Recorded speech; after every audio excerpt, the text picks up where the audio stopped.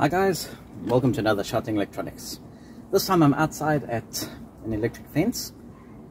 As you can see, the electric fence is not working. There seems to be a problem with the energizer, and a lot of work needs to be done to sort out the wiring that's been in a state of neglect. So let me just take you for a walk along this part of the fence line, and then we'll go take a look at what's happening with the energizer. Okay, I'm just taking you along the fence line as stable as I can. Okay, as you can see over here, don't know if you can see it too clearly, we've got a strand hanging down over here. That just has come off that insulator, so that should be an easy fix. And we're carrying along the fence.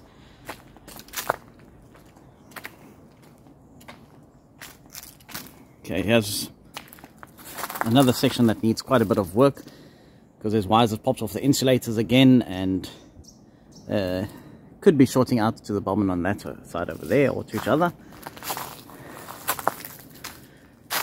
And we carry along here, and I'm not going to go in that corner now, but there's more damage to the fence lines over there, and also further up the property all the way around the back. So as you can see, the first job really is to check what's wrong with the energizer. Once we get that up and running, we can work on section by section of the fence and try to get it going. So now let me take you inside to where the energizer is, and we can take a look.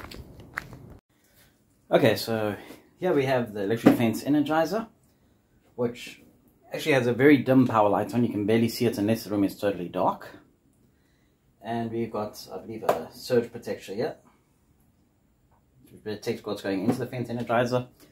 And then in good old South African illegal fashion, the fence is wired straight into the back of the socket. So there's no way to switch this energizer off. With these energizers, also, you can use a magnet to switch them on and off. But as you see, I'm holding the magnets over where the reed switch is inside, and I'm not getting any activation. So let's pop the cover.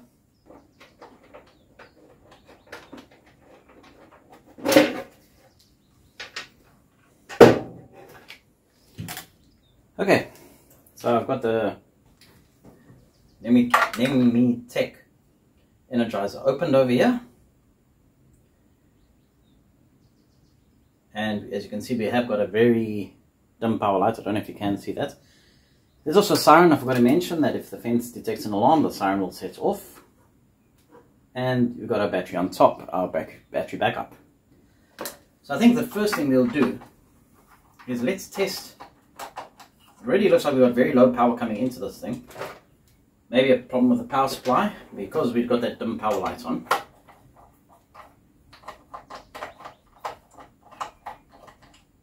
What we'll do, we'll see what the battery situation is. Now, this hasn't been running for 2 months, so the battery could be had it. So we're just going to, always check voltages first. Okay, volts DC. And checking the voltage on the battery. 13 volts DC. Okay, let's disconnect the battery terminal and let's see. Okay, battery says 13.8 volts. Let me check the charging output. 13.8. So that looks like it's okay. It looks like the charging circuit is fine. The power supply circuit. So we'll also just check the fuses now as well. For that, I'll have to switch off the mains because, like I said, they've wired it South African style. Okay, that's beeping here in the background, just so UPS is charging here. Okay, so let's pull the supply fuse.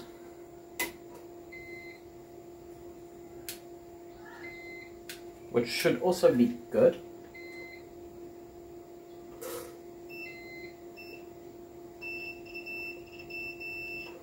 Okay, supply fuse is good. Battery fuse is good. Auxiliary fuse is good. Over here is your little reed switch that magnet will activate. Okay, so it looks like we got power. The board does charging. I do see a swollen capacitor over here, which we'll check out on the bench later. Okay, so we do have our supply coming in. We do have our voltage out to supply the battery.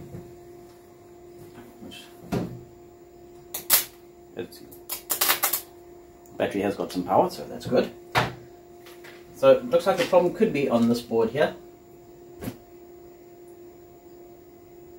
It's not energizing or basically anything. So let's pull it off and check for it's not supposed to be right. It's nice about being able to pull the board out like this. You can just leave all these fence wires connected and you don't have to worry about getting them in the wrong place. Okay, so got that, got the board. Basically we need to get the power light nice and bright and then we can take it from there. Next step, we got to the lab. Okay, so now we've got the Energizer PC board in the lab here. I noticed this capacitor is bowed on top, or domed on top there. It's actually pushed out from high pressure and looks a bit swollen over here. So we are definitely going to replace that capacitor. Okay, so I have pulled out those two faulty capacitors. There are only one similar, with these ones. Well, the one faulty one suspects were 16 volt 470 mic. I've got 35 volt 470 mic. Hope it's not going to cause a clearance issue. It shouldn't. Okay, they're over there. And I've put them both in. So let's power the board up now and see what happens. Just off battery. Hey, there we get some nice bright lights there now. That's nice. Of course, we won't get that power on light because we don't have it hooked to power. And also, you see the safety switch here? That's to stop it from operating when the cover's open. But you can just either push it in, which I don't want to stick my finger behind here. We'll just short out this little bypass switch here. When we short out the bypass switch, it should come to life.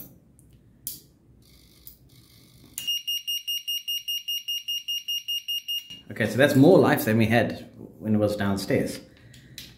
So I think that could have been the problem. Just those capacitors on the side, that bulging cap. So I think we're going to go back downstairs, put it in, cross thumbs and hope for the best. Oh, maybe I should switch off the camera instead of the soldering iron. Okay, back in the garage. Let's get rid of the lizard egg in there. Tastes like lizard. Okay, now we have to make sure that those two little lugs over there mate up to these two that I believe goes to a transformer in here for the output.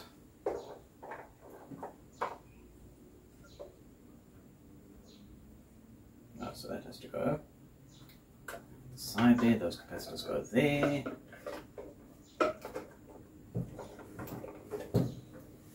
With this safety switch not being pushed in and the bypass jumper not being on, this thing shouldn't try to give out any voltage. Got a brighter power light here now. You can see that. So those capacitors were, well, that capacitor, we don't know if both of them were bad, was causing a problem.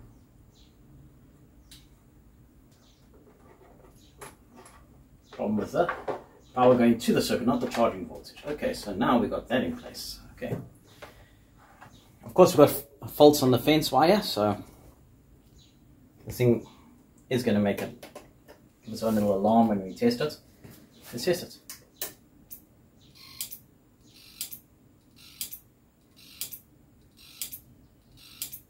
Okay, so we do have pulsing going on here.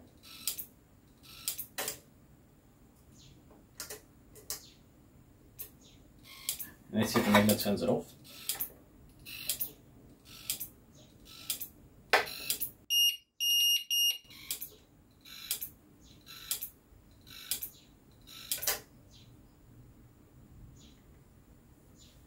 It is closed.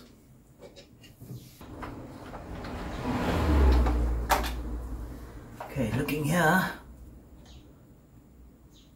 they're just using two wires, one with Energizer, an out and a return. So they're not using ground loop monitoring. let's see here. Inside the surge protector thing. Now let's open this box and see what's going on here. It's just 4 terminals. 5 terminals. One of them must be a ground line. So we've actually had some arc into the wall there. Okay, so this is the front line. That's the back line. Back line.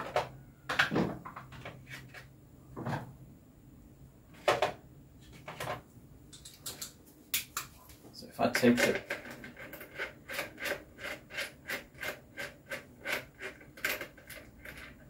this out here, it should sense a fault on the fence now.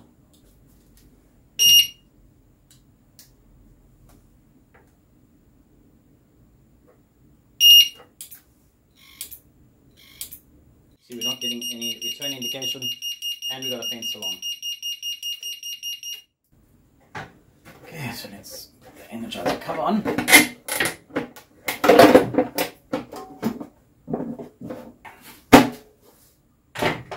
Turn on the units.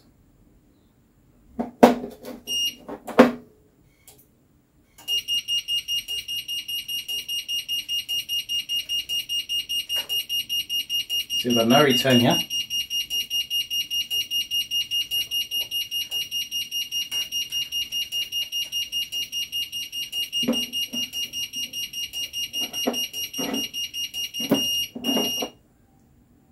Okay, so if I short out the out of the Energizer and the return,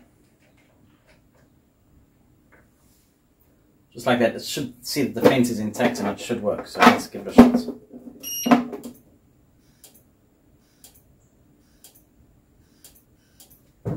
I guess the thing to actually do before I reconnect the siren is also want to put a remote receiver in here so I can switch on and off as I'm working on the fence line. Okay, so what I'm going to do now is I'm going to take the return, which is like an earth here, and I'm already seeing a spark.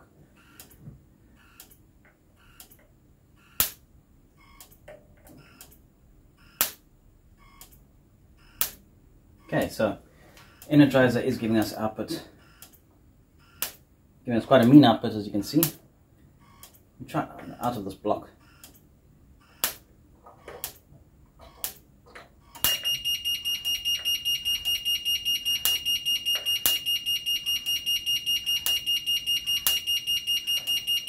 Looks pretty impressive.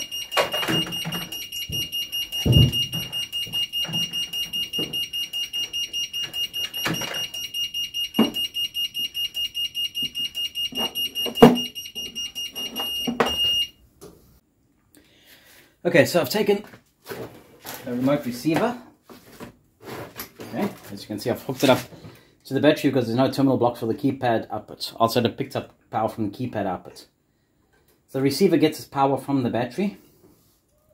So normally open contacts go into where that bridge was on the remote switch input. So now I need to change this to be a latch. So when I turn it on, by using the remote, you see it tries to... Okay, well, it's switched off now. Try again. Now it's trying to, but it's flashing because the lid is open. So remote receiver is in place now.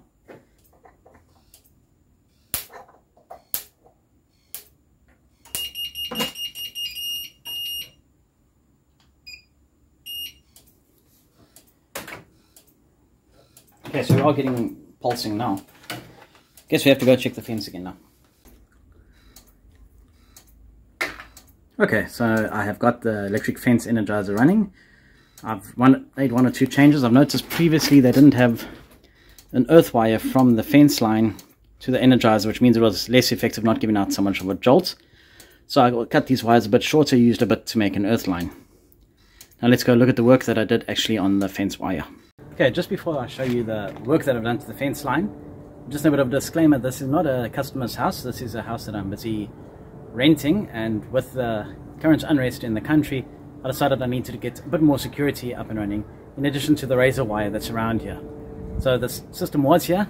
I've just done a few temporary type connections, and then, okay, once this once this whole situation is over, basically we'll possibly redo the fence, put an extra line in, because you really need the 6 lines to give you proper grounding and proper sensing if anyone tampers with the loop or shorts out the loop. So like I said, this is just a thing for now for security. Okay, so as you can see, I went and traced out their wires, figuring out which is the earth, which is the fence out, which is the fence return, and I've just connected it up like that. So I've got the grounds looping over there and to the top strand, and then this is the in from the energizers over here. I must be careful not to touch it. It goes through this loop, comes out the top here, then goes through to this side of the fence. Okay, you can see our ground is on the bottom line, 3rd line and 5th line, and then our signal or power from the other side comes in here, goes through the fence, loops all the way back down here, and goes back to the energizer. But what I did also, and if you can see this, if I put a loop here